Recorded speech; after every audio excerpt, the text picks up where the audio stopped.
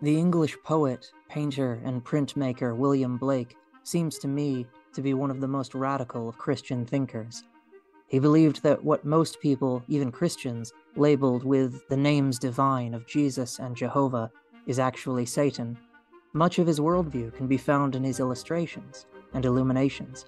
For example, this color printing he composed in 1795, God Judging Adam. The viewer may notice that God and Adam look virtually the same. God is clothed, Adam is not. Notice also Adam's missing arm, relative to God. But both men look similar overall. There is also a gold tether that connects the two, running from God's hand to Adam's head. The horse, presumably upon which Adam must ride out of Eden, appears almost to be cut from the silhouette throne God sits on.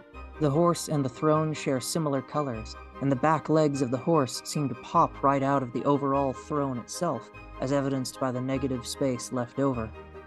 The throne God sits on, relative to the horse's back legs, seems almost to resemble a skull, similar to Frank Meshberger's suggested interpretations of Michelangelo's creation of Adam.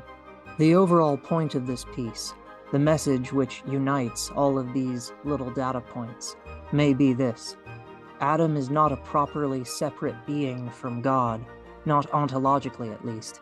Looking just like God, and lacking clothes, yet bound together by a gold tether, and exiled on a horse ejected from God's own skull throne, Adam is God, displacing God's own self from God's own mind.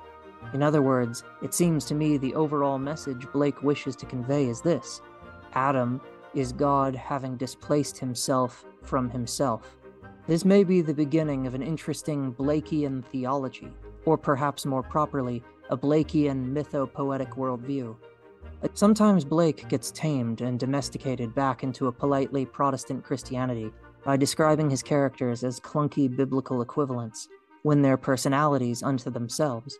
For instance, Urizen often gets described as just God, such as in Blake's 1794 watercolor, The Ancient of Days, when Urizen is not necessarily the worship-worthy God many think of when they hear that term. Rather, he is the personification of life's tendency to suffocate itself in structure and imposed order. This is to say nothing of Albion, an arguably far higher God than Urizen ever could be, Urizen being only a piece of Albion. In any event, knowing if there was a particular character Blake had in mind from his mythos would help with interpretation, but overall, this piece is a prime example of what makes Blake such an exciting thinker, even, perhaps especially, to those who may feel entirely burned out by the dry and domesticated religion of the modern mainstream, a sentiment with which I think Blake would very much empathize. Ultimately, we may be able to summarize this piece with a joke by the philosopher Slavoj Žižek. There's a nice joke about Jesus Christ. In order to relax after the arduous work of preaching and performing miracles, Jesus decided to take a short break on the shore of the Sea of Galilee. During a game of golf with one of his apostles, there was a difficult shot to be performed. Jesus did it badly, and the ball ended up in the water, so he did his usual trick. He walked on the water to the place where the ball was, reached down, and picked it up.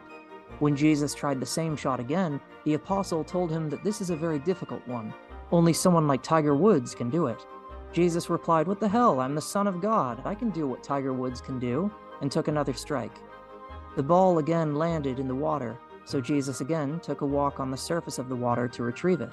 At this point, a group of American tourists walked by, and one of them, observing what was going on, turned to the apostle and said, "My God, who is this guy there? Does he think he's Jesus or what?" The apostle replies, "No, the jerk thinks he's Tiger Woods." This is how phantasmatic identification works. No one, not even God himself, is directly what he is. Everybody needs an external, decentered point of identification.